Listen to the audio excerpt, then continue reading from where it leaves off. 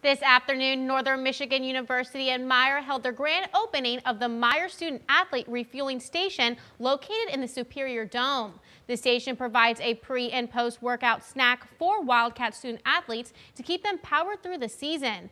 The grab-and-go snacks and drinks that are offered are free of charge for the athletes. The grand opening featured remarks by NMU Athletics Director Forrest Carr and a brief comments from NMU President Fritz Erickson and Marquette Meijer Store Director John Spalding. Student athletes were in attendance to show their appreciation for their new hangout spot.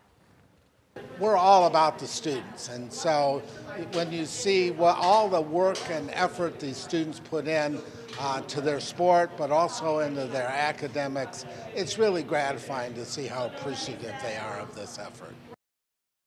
NMU will also recognize Meijer's support of student athletes during the first intermission of the Wildcats hockey game tomorrow night.